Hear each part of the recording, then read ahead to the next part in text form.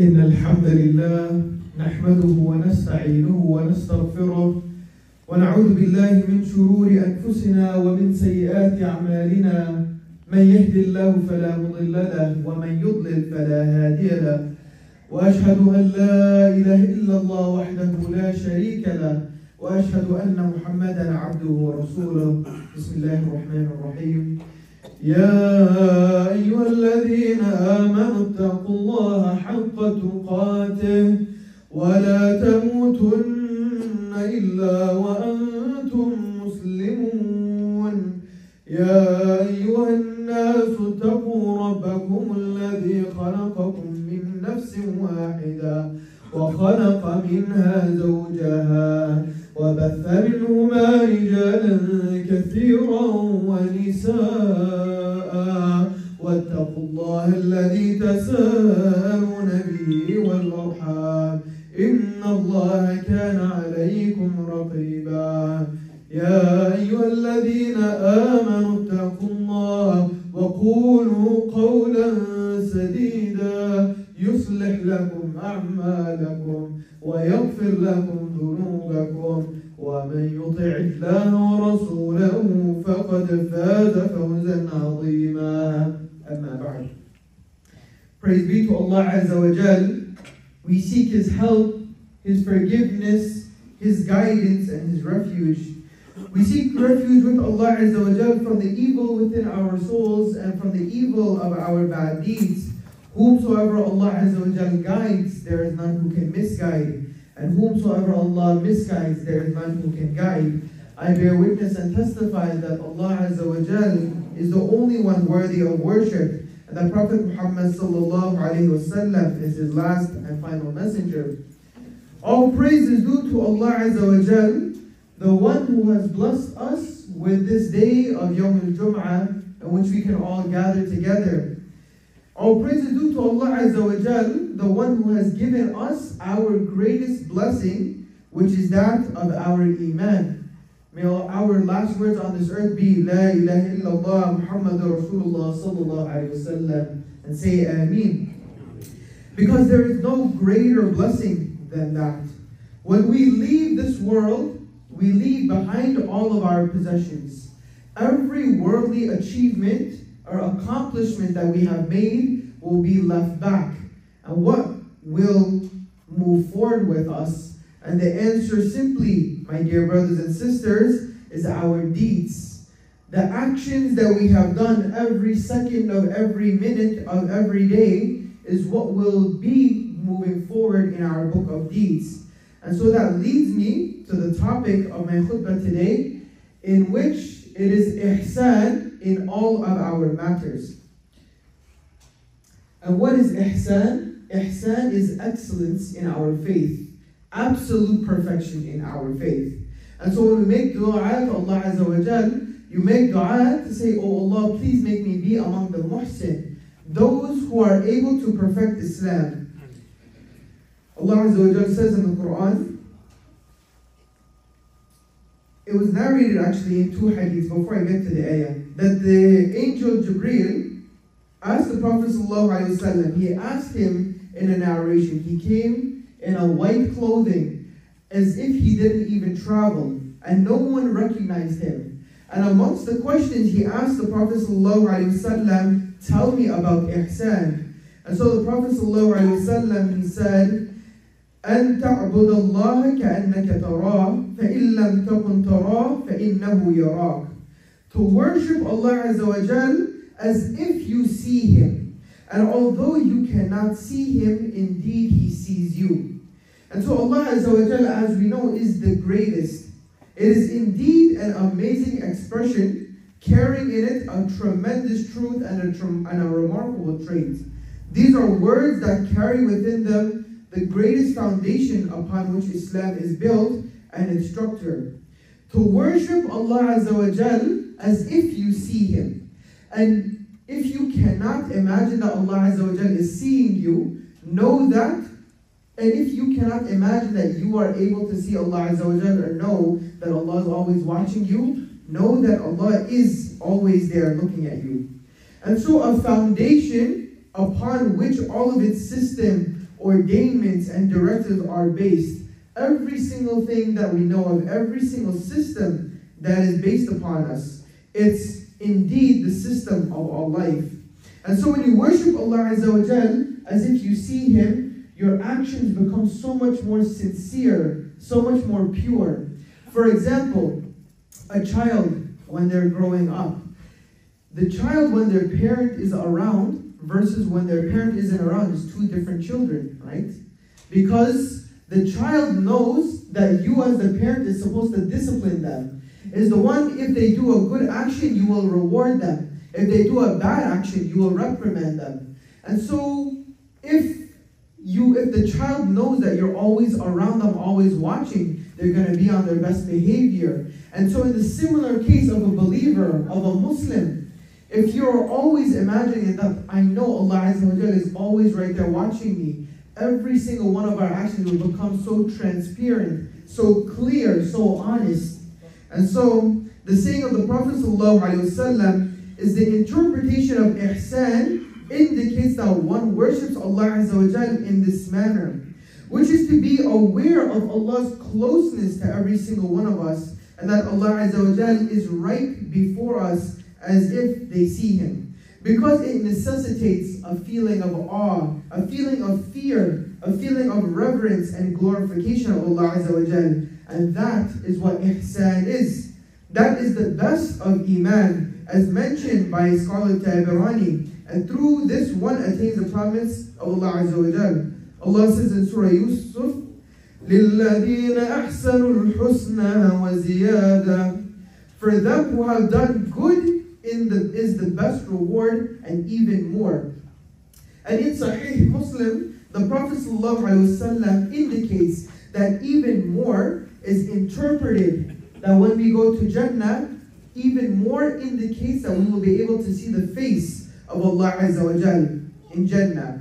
And this is fitting as a reward for the people of ihsan, because ihsan is that believers worship their Lord in this world in a state of presence and in a state of mindfulness, as if they see Allah Azza wa Jal with their hearts and look at Him during their worship. So their reward is to actually look at Allah Azza wa Jal in the hereafter. And so the opposite of this is what Allah Azza wa Jal informed about the recompense of the disbelievers in the hereafter. Allah Azza wa Jal says in Surah Mutaffifin, إِنَّهُمْ عَنْ رَبِّهِمْ يَوْمَئِذٍ لَمَحْجُوبُونَ. Indeed, from their Lord that day, they will be partitioned. Allah made that a recompense for their condition in the worldly life. And so just as metal rusts, our heart is able to rust. Not physically in the sense that we know, but rust accumulates upon their hearts until there is a veil over your heart from knowing Allah Azza wa Jal, and if you are not mindful for Him in this world. So the recompense of this is being veiled from seeing Him in the hereafter. And so ihsan, as explained by the Prophet ﷺ, should manifest throughout the entire Muslim community and in every aspect of our affairs. A Muslim judge is not expected to be unjust or unfair when he is watchful of Allah Azza wa Jal as if he sees Him. It is not permissible for him to place his whims and desires above the justice demanded by Him. Rather, how can a person incline towards injustice while the one who watches over him says, اعدلوا هو أقرب للتقوى. Be just, because that is nearer to righteousness. And Allah says, وَإِذَا حَكَمْتُمْ بَيْنَ النَّاسِ أَن تَحْكُمُوا بِالْعَدْلِ. And when you judge between people, judge with justice. And so ihsan enables not only the judge, but if we think about it in every aspect of our life, it enables a spouse to live together in kindness, each safeguarding the other's honor in their absence. And the fear of Allah Azza wa Jal and the watchfulness of Him reminds them of Allah Azza wa Jal words about Prophet Yusuf, in which Prophet Yusuf says, when she was in the house, sought to seduce Prophet Yusuf, she closed the door and says, "Come, Yusuf." And he said, I seek refuge with Allah Azza wa Jal. Indeed, He is my master who has made good my residence. Indeed, the wrongdoers will never truly succeed. And so seeking refuge, seeking purity, and disavowing wrongdoing. Why do we do this as believers? Because we worship Allah Azza wa Jal with ihsan, with excellence of faith. And this is the goal of a Muslim. The goal is not just to be a basic La ilaha illallah Muhammad Rasulullah and this is it. I believe in Allah Azza wa Jal and the Prophet Muhammad Sallallahu Alaihi Wasallam. The Prophet Sallallahu Alaihi Wasallam, he says, whenever you aim for something, aim for the highest level. Whenever you ask and make dua for Jannah, there's how many levels of Jannah? But what do we ask for? We always ask for Jannah al-Firdaus. Whenever we aim for something, we always aim to be the best, because Prophet ﷺ says, if you are not able to achieve the best, at least you will fall a little bit below that. However, if you look for your standard to be at the bare minimum, this is not what it means to be a Muslim. Regarding the scholar, how great is knowledge and how elevated is those who seek knowledge. For the most honorable pursuit and the best endeavor is seeking beneficial knowledge. It is the spirit that gives life to the body, the luminous light that dispels the darkness of ignorance, and it guides to the path of light. In Surah An'am, Allah Azza wa Jalla says, أَوَمَنْ كَانَ مَيْتًا فَأَحْيَيْنَاهُ وَجَعَلْنَا لَهُ نُورًا يَمْشِي بِهِ فِي. Who is in darkness, never to emerge from within. And so knowledge is only superior because through knowledge, consciousness of Allah Azza wa Jal is attained. Otherwise, it would be just like every other thing. Therefore, whoever seeks knowledge in whatever field, in whatever industry, and performs good deeds and dominates others, and act arrogantly towards them, and showcase their knowledge to elevate themselves and their status above others, they are threatened with punishment. As Hudayfa ibn al-Yaman, may Allah be pleased with him, narrates that the Prophet ﷺ, he says, do not learn knowledge to dispute with a scholar, nor do not learn knowledge to argue with the foolish, nor turn people's faces towards you. Whoever does that is indeed in wrong. Therefore, it is better for you to worship Allah Azza wa Jal as if you see Him. For even though you do not see Him, Allah Azza wa Jal sees you. ادعوا ربكم تضرعا وخفيا إنه لا يحب المعتدين.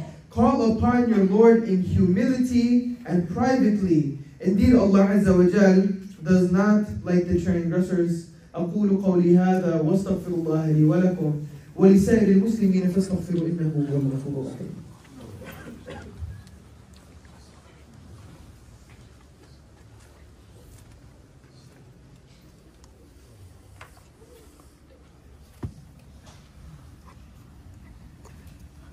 بسم الله والحمد لله والصلاة والسلام على رسول الله سيدنا محمد وعلى آله وصحبه وسلم.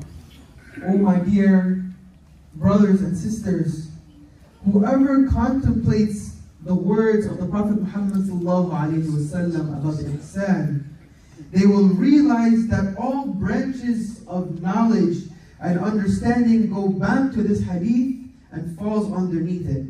And excellence in our actions arise from ihsan. Nothing except ihsan, whereby a person performs their duty in the most perfect manner, in every action, in every aspect of their life. When you get up, you say your dua, you thank Allah Azza wa Jal for giving you another day of life, because this is something that not all people are blessed with. You make wudu, you pray your tahajjud, you pray your fajr salah, you make your adhkar, you wait for ishraq, you go to your work, and your intention to go to work is to provide for yourself, for your families, so that you may give yourself sustenance, you may give your family sustenance, so that everyone can grow together and worship Allah Azza wa Jal. And so, showing ihsan in everything, the Prophet ﷺ, he says, indeed, Allah Azza wa Jal has prescribed ihsan in all things. So when you do a sacrifice, sacrifice well. And when you are given an opportunity, do the opportunity well. Let each one of you sharpen their actions and let him spare any suffering. Islam is the religion of mercy. It is the religion of compassion. It is the religion of kindness, not only to humans, not only to animals, but to all living beings. It is recorded in the two hadith, while a man was walking along a road, he became extremely thirsty, and he found a well. And so he went down into the well, and he drank, and he came out of the well. And when he came out of the well, he saw a dog that was panting, and he was eating mud due to his severe thirst. And so the man said, "This dog is suffering for thirst just as I was." So he went back down into the well, filled his shoe with water, held it in his mouth, and climbed out of the well and gave the dog water. Allah Azza wa Jal, He appreciated these actions, and because of giving this dog water, from the sincerity of his heart, Allah Azza wa Jal forgave him for all of his sins. And so they asked, "O Messenger of Allah, do we get any reward for being kind to animals?" The Prophet ﷺ, he said, "In every living being and every kindness to living being, there is a reward."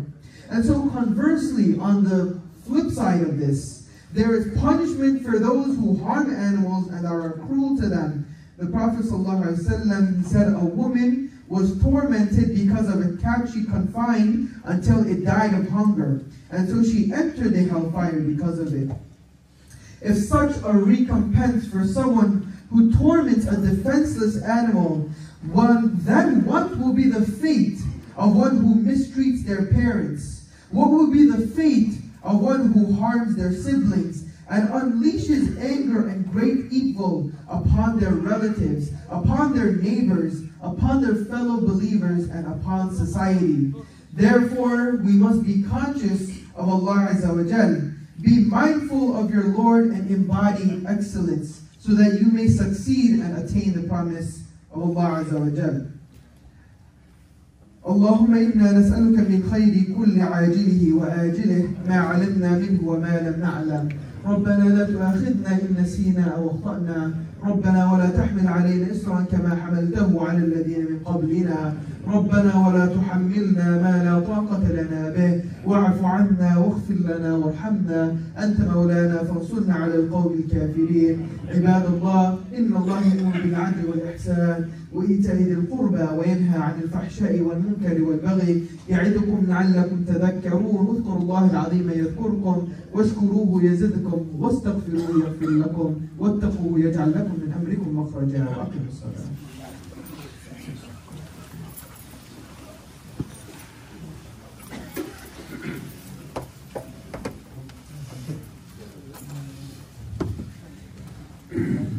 الله أكبر. أشهد أن لا إله إلا الله. أشهد أن محمدا رسول الله. حي على الصلاة حي على الفلاح. قد قامت الصلاة قد قامت الصلاة. الله أكبر الله أكبر. لا إله إلا الله.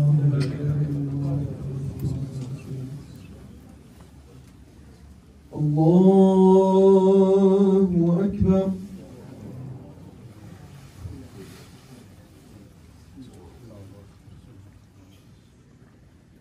الحمد لله رب العالمين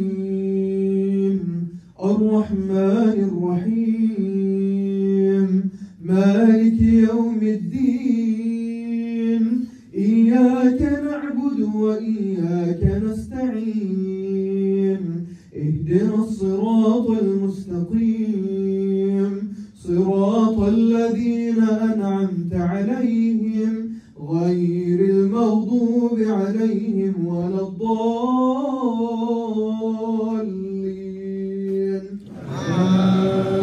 آمين. أرأيت الذي يكذب بالدين فذلك ولا يحض على طعام المسكين فويل للمصلين الذين هم عن صلاتهم ساهون الذين هم يراءون ويمنعون الماعون. الله أكبر.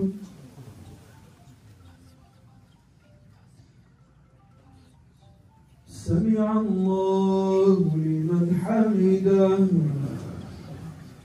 الله أكبر.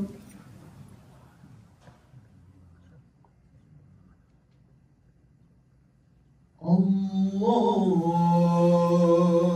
أكبر. الله أكبر.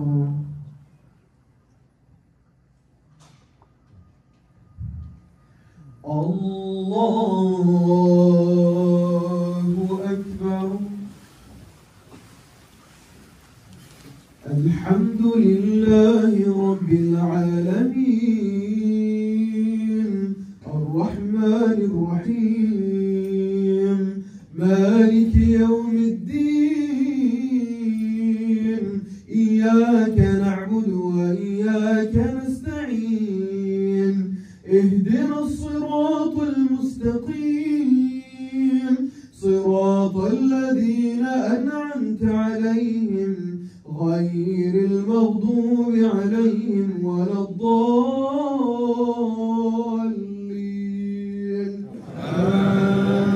آمين. إذا جاء نصر الله والفتح ورأيت الناس يدخلون في دين الله أفواجا فسبح بحمد ربك واستغفر إنه كان توابا. الله أكبر.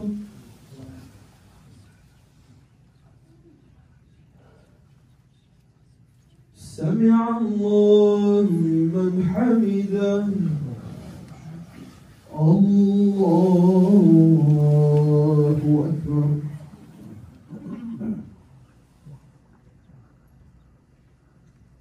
الله أكبر. الله أكبر. الله أكبر.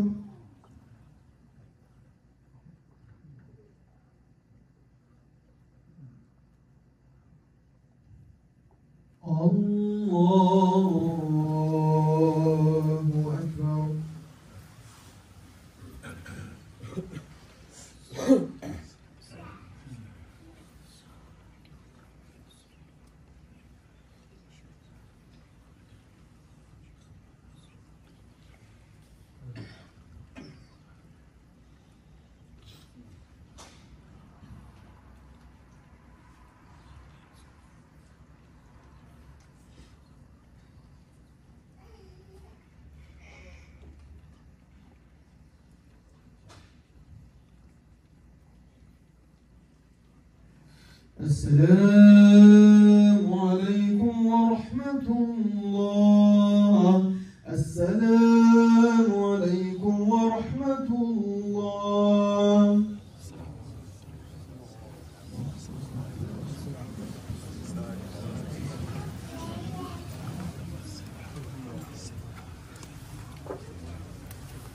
Assalamu alaikum wa rahmatullahi wa barakatuh. First of all, I want to thank everyone who showed up at our tonight for the meeting. Alhamdulillah, we had a good turnout, and alhamdulillah, it looks like it's moving forward. So inshallah, we continue on that path, inshallah, to get the period. I just want to announce for all the sisters aged 30 to 24, we do have a Masala at 11:20 this Saturday. Please register your daughters, and all the sisters come out, please, for the Quran journaling. We have a new program starting there, and Saturday 11:20 to 12:20. So bring out all the sisters 13 to 24, inshallah. Also, we want to make sure that anyone who's parking in the street around here, please don't block any neighbor driveway. So we're not sure if it's happening or not, but just want to make sure those are some of the concerns of the people who should want to make sure no one does it and give us a bad name, inshallah. So please continue and follow the directions of the traffic guys outside, please. Assalamu alaikum. Assalamu alaikum wa rahmatullahi wa barakatuh. We just have a quick dua to make, inshallah. A brother, his 2 children are extremely sick and has to make dua. Ameen. Alhamdulillahi Rabbil Alameen, Ar-Rahman Ar-Rahim, Malik Yawm Al-Din, Iyyaka na'budu wa iyyaka nasta'in. Ihdina as-sirata al-mustaqim, sirata alladhina an'amta alayhim, ghayril maghdubi alayhim wala-d-dallin. Ya Allah, thank you for everything that you have bestowed upon each and every one of us, Ya Allah.